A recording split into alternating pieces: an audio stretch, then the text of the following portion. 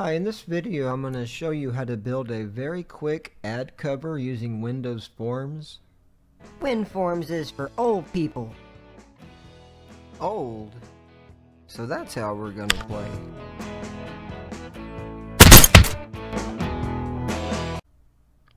Alright, sorry about that. I made that video a long time ago. I just wanted to reuse it.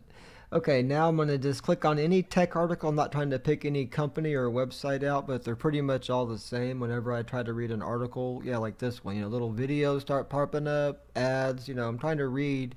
And I'm going to just show you how I got rid of that by built this little thing called ad cover.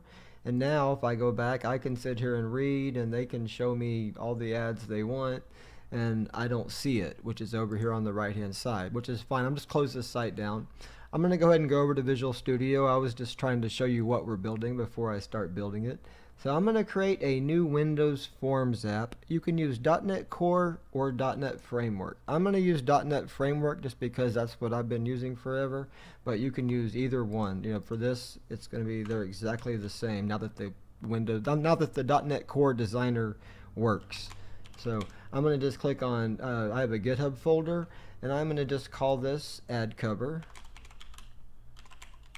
And I'll just go ahead and create. And it doesn't matter which version of .NET Core or .NET Framework. Well, .NET Core might matter, but I'm just using .NET Frameworks. Okay, so this is my Windows form. I'm going to go ahead and just click a rename it to mainform.c#. You don't have to do that, but I just kind of like it to be.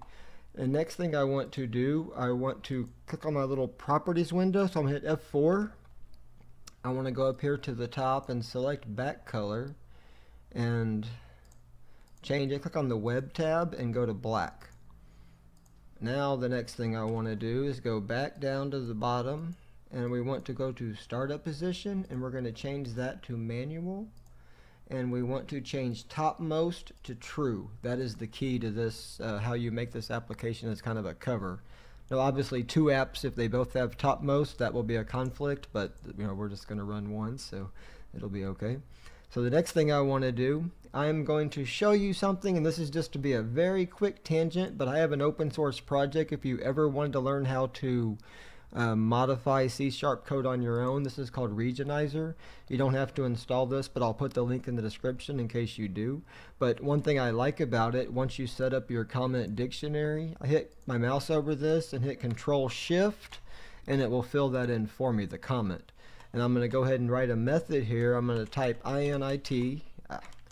Visual Studio filled in the rest. I typed init. Okay, now I'm going to hit Control-Shift again, and that comment was also typed in for me. You didn't have to do that, but it's just, I was just showing you. It saves me a lot of time because I like to write comments, so a lot of comments, it uses regular expressions to determine which comment to show.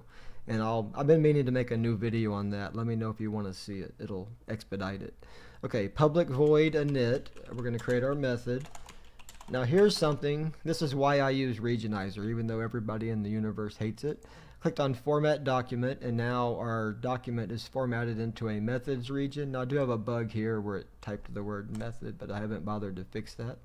Now here what I want to do is just type in our init method, just to show you if you're not familiar with Windows Forms. I'm just going to run this.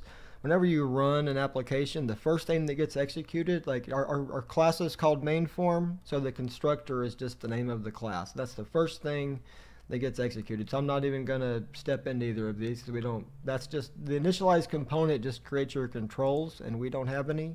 It will set the back color and that kind of stuff. But what we're going to do is just go to this init method. And what I'm going to do here is create a rectangle, and I'm going to just call this screen size. And that's going to equal screen dot from control, and type in this for this referring to this form or this control or whatever class you're in, dot bounds, and that'll give us the rectangle. I'll just put a comment here. Okay, if I could type this morning. All right, next I want to put position the control. So we'll say this dot left equals screen size dot width minus this dot width, and I'm going to just add about 16 because usually I see a little bit of a gap for there. Okay, next I want to put this dot top equals screen size. Oh, so top I'm just going to put it -16, sorry. Now I'm going to put this dot height equals screen size dot height, and I'm going to add about 32 just to fill all the way down the control. So now if I run this application, we're just going to see, hit F5 to run it. Let's see if that did work. Now that's a little bigger than I want, so I want to set the width to be a little smaller. I could do it here, but I could just as easily do it in the designer, so I'll just something like that, whatever size you think you need. You can always position it. I'll just run it again and show you. You don't have to get it perfect, because if you come over here, you can grab it and size it based on whatever website you're on. And I used to have one I had a long time ago that had like another one at the bottom kind of down here, but I'm not going to bother with that for this. You can build your own if you want. Okay, so that's all we're going to show. The last two things we're going to do is build an icon and create a shortcut. Or not build an icon, set an icon and create a shortcut. So I'm just going to select my form. I'm going to go up here to icon, and you can use any icon you want. I'm going to just select this one I have in one of my other projects, and then I'm going to also go to, if I go to Solution Explorer, go to right click on your property, on your project, and go to properties and click browse, and I am going to select that same one. I'll go to GitHub datajuggler.net and select the same icon. So now I'm going to build this application. Okay, I'm going to close everything so we don't really need them open. And I'm going to, if you click on up here in the little Solution Explorer, show all files, right click on bin, debug, and select open folder in File Explorer. That will get us a shortcut, and I am going to say send to desktop create shortcut. So now if I go to my desktop and I look over here, I should find it. I'm going to just rename this to add cover. Okay, and now if I run this, so now anytime you want to go to an article, I can click on that and make it whatever size I need. You can adjust that application.